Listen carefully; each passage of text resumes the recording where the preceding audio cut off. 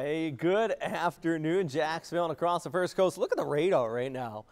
We got storms towards our east. We got storm towards our west. I think that kind of alludes to what we're expecting through this afternoon. Yep, more storms. I mean, all you got to do is look upstream and see what's coming at us. Well, once again, like we saw yesterday, we're going to get that westerly flow. It's going to set up with the East Coast sea breeze. And as we get ahead to about that 3, 4, 5 o'clock hour, well, here comes the thunderstorm. So want to be watching the sky. Maybe you're going to head out to Orange Park there where they're already stuffing the bus. They're pulling up that second bus now.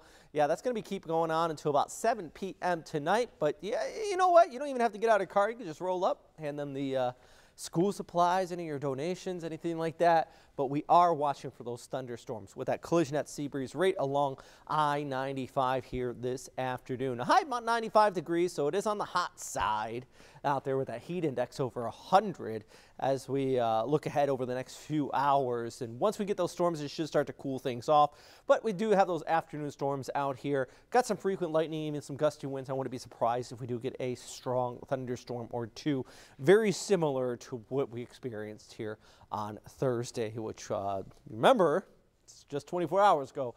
Plenty of lightning with some of these storms, which are going to work their way off towards our beaches and really could even hug the coastline here with those storms hitting that sea breeze. High tide was at 7 o'clock this morning, low tide at 1:08. So coming up here pretty soon, if you plan on heading out the next few minutes out to the sandbar, you might be wanting to wait just a little bit longer as that low tide sets in. Here's a look at that future cast, though, 4 or 5 o'clock.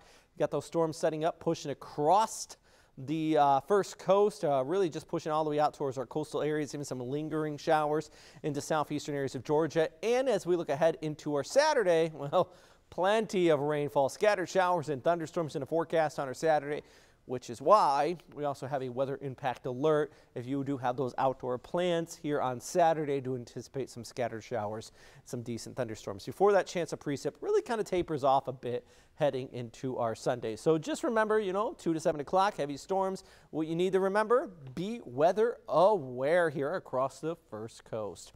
All right, yeah, today, stay cool out there though. It's a hot one.